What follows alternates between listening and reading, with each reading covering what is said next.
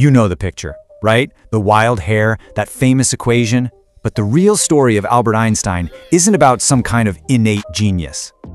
No, it's a story about a guy who was just passionately curious, and that changed everything.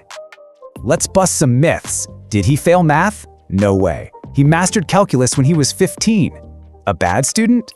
Not exactly. He was a rebel who just couldn't stand rote learning.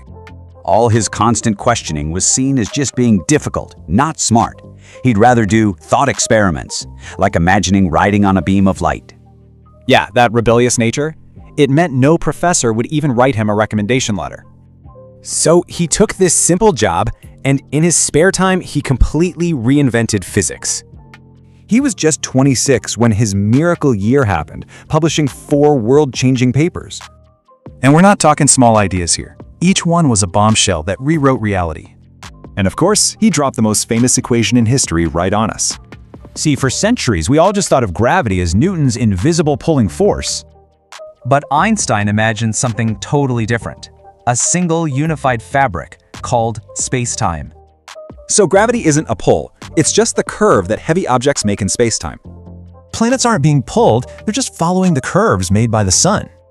When they proved he was right, he became a superstar, but the world was getting dark. As a Jewish pacifist, he had to flee Hitler's Germany and found refuge in America. There, his own science, his own equation, forced him to warn the US about the atomic bomb. He was horrified by what it did and spent the rest of his life fighting for peace. And what's really wild is that the ideas from that young patent clerk are all around us today. Seriously, the GPS in your phone, solar panels, even lasers, that all traces back to him. But his real legacy?